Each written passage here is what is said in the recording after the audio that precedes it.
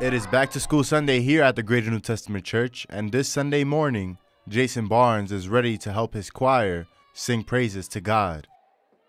When they come to sing, they look to me for direction, but I simply am there to kind of pull out of them what's in there.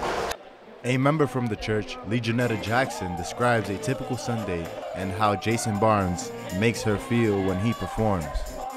Jason is very energetic on any given Sunday. Even if you're not in the mood, he'll make you feel hype.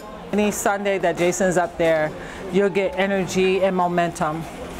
Jason Barnes has been a minister of music at the Greater New Testament Church for 15 years and is always glad when students come around. My goal for students that come to Greater New Testament is just to be inspired, just to realize that, through God they can do all things. Just like when they're feeling down or whatever the situation may be, they can come and be lifted up and feel love and, feel acceptance.